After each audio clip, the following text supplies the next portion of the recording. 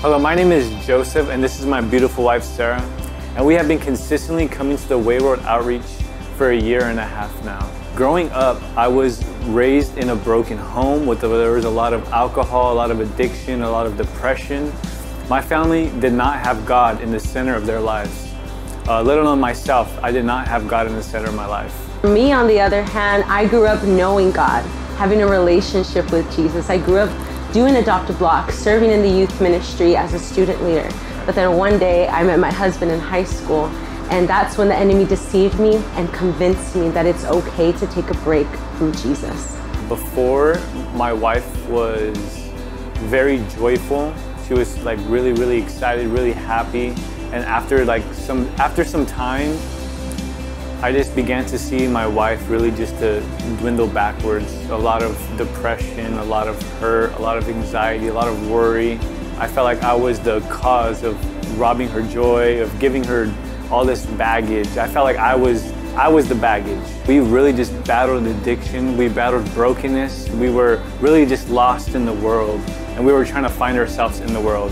I was so stubborn to even realize and come to the fact of this wasn't where I was supposed to be.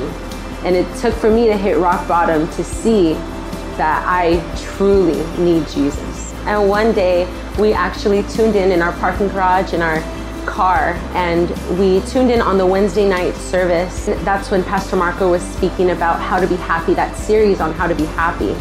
And that hit us so hard because at that time we were not happy. You know, we weren't content with where we were at in life. Immediately, right when altar hit, we accepted the call and we accepted Jesus into our lives as our Lord and as our Savior. And ever since then, we really just got plugged straight into the church. At the mass marriage, we got married. We got plugged into a discipleship group. We did the Holy Warriors.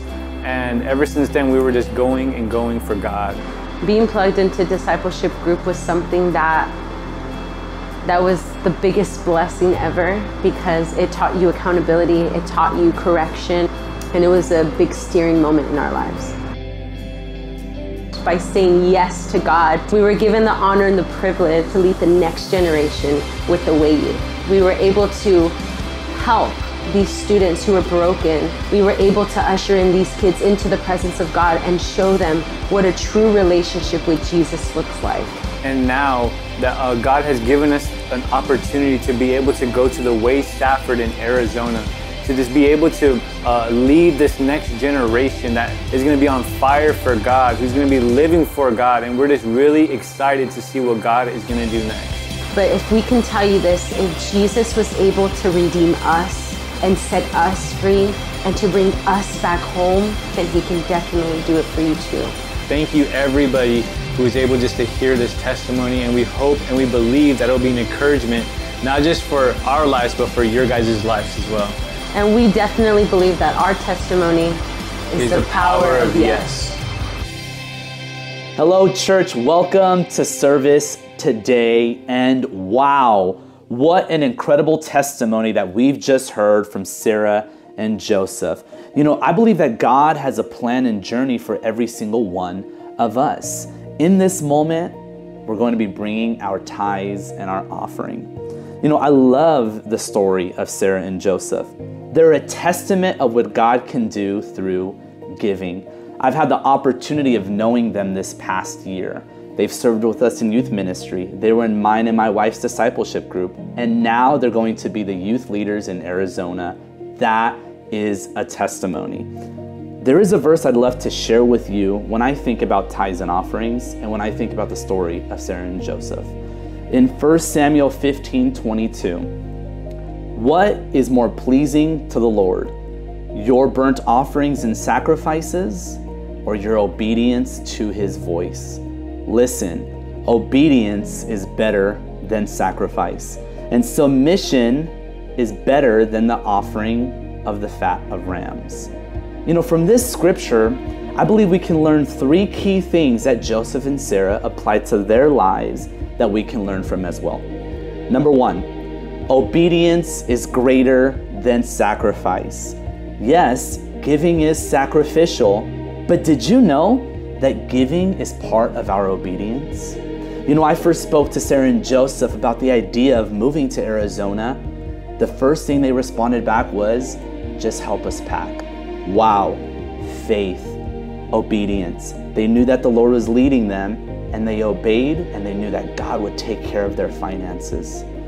Number 2, submission to God. Yes, submission is a scary word in today's day. But did you know that from Scripture, submission protects us and frees us? Joseph never tithed in his life. He didn't know every scripture or teaching on giving, but he heard about it in a service just like you are today. He knew that God was leading him to give through tithes and offerings, so he submitted to the leading of the Holy Spirit and he gave. If God says it, let's do it. Number 3, willingness. The power of your yes. You know, whenever Joseph and Sarah had the opportunity to give for expansion or growth of the tithes and offerings, they said yes. Whenever they had an opportunity to serve in ministry, they said yes. And when they had the opportunity to go to Arizona, they said yes. Today, we have the opportunity to give. Will you say yes? Now, there are 3 easy ways to give. Number 1, by downloading the Way World Outreach app on any device. On a click on a button, that's my personal favorite. Number 2 is theway.gives. Go to any browser on any device and you can go ahead and give electronically there. Number 3, if you're here in person, you can hop out into one of the aisles and visit one of our kiosks, fill out an envelope and just drop it right in. Or you can come to our main offices Monday through Friday, 9 a.m. to 5 p.m. So we're going to invite our worship team back up on stage as we take out our phones, go out into those aisles, or give online. Let's go and worship God by song and worship God through our giving.